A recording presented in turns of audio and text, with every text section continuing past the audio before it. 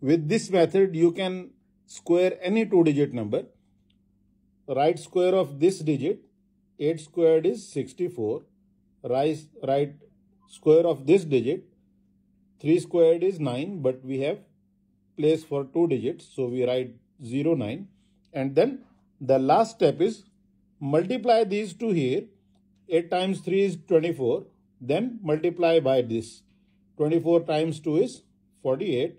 And leave one space from the right and write your answer here.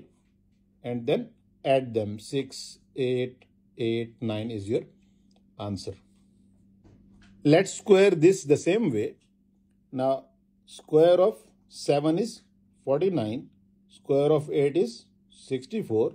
Then we multiply this. 7 times 8 is 56. Times 2 is 112. And we leave one place from the right and write our answer 112. Now we add them. This is 4, this is 8, this is 10, this is 6. So 6084 is your answer.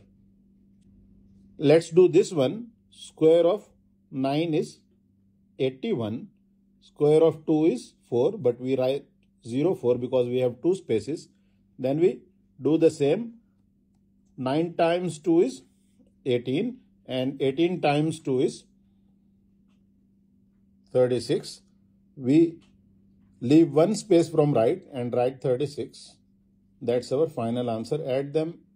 8464 is the final answer.